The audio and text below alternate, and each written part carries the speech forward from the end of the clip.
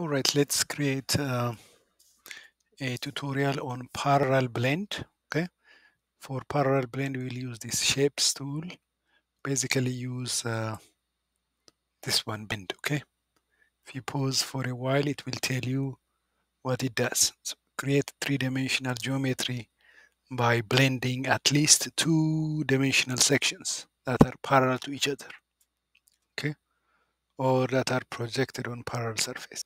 So I'm gonna select the frontal view. Okay, that's fine. I will pick the right side view.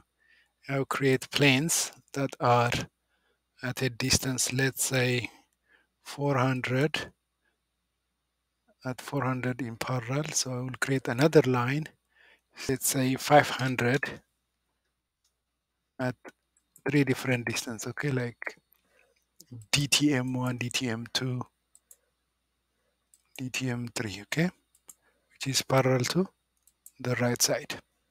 Now, for parallel blend, I need to make sections and blend them, okay? So first, let me select one of this plane, make a sketch. Let's say I make rectangle, okay? And let me say like this, okay? I'm not gonna fully define our stuff, okay? Just it has this rectangle, okay? I'll make all my sections one rectangle. Let me select DTM1. We make a sketch like a small rectangle, okay, like this, thinner one, okay, like this. So one rectangle, another one, so one sketch, another sketch. Okay, let's say here I have some circle or okay, circle or ellipse or something. Okay, so pick this, left click, sketch. Let me make circle. Okay, circle here and this. Now I would like to combine this section with this parallel. Okay, so what you do is basically you go to blend. Okay, so now you pick this. It's already selected section 1, and you will see this window, okay, the blend ribbon, blend as solid, sketched section, or selected sketch. So I will select selected sketch, okay, confirm. I'll hit that, okay, and select, okay, selected sketch, which I already created, and this shows the direction, okay. Now, if I click this section, I can insert the second blend, okay, which is this one, okay. Now this arrow is the blending. It starts from here and blend here. So if you move around the arrows, you can change the starting point, okay. Drag and move it, okay. Now I will keep like that and then hit OK. And then it says failed to create. So you will see red things like this, okay. That's a failure. So I edit. The reason is that if you see here, section 1 has two endpoints. Section 2 has 4. So they're not equal. Okay.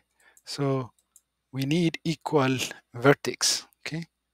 So that's why it's failed. So the requirement for blend is that you need equal segment. Okay. Equal vertex. Now let's see the blend, because this is rectangle, this is rectangle. So if I hit blend and select section, this, select and then insert and this, so it will create big rectangle to this one, and the direction, it's not twisted. If I bring the dragger, you see it's twisted. Okay, that's not what I want, but I would like them not to twist, so I will drag the pointer to the correct direction so that the starting is the same.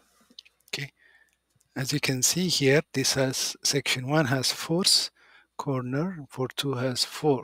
Okay, that's why it creates the blend. So combine two different sections that are in parallel plane. Okay.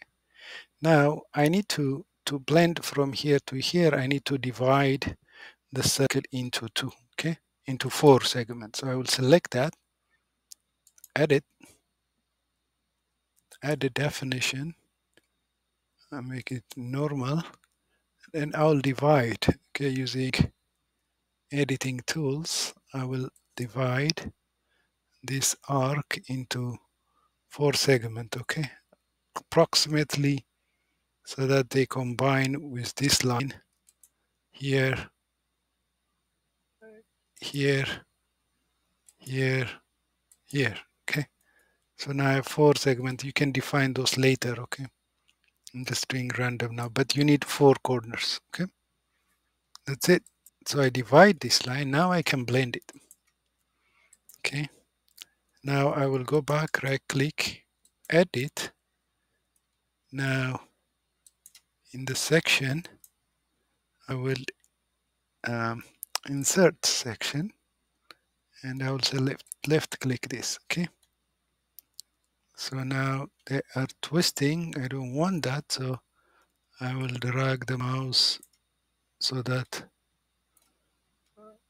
change the direction, and I will align them.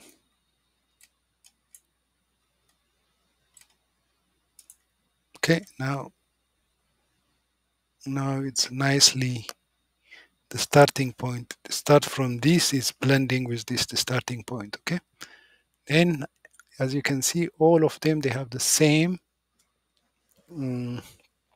vertex. So then I click OK. That's it. So this is a 3D model that has different cross section. Okay, right? That's it. That's all about parallel blend. The important thing is that you need to have a cross section with equal segment. Okay, great. Okay, this is Creo 7. Thanks everyone.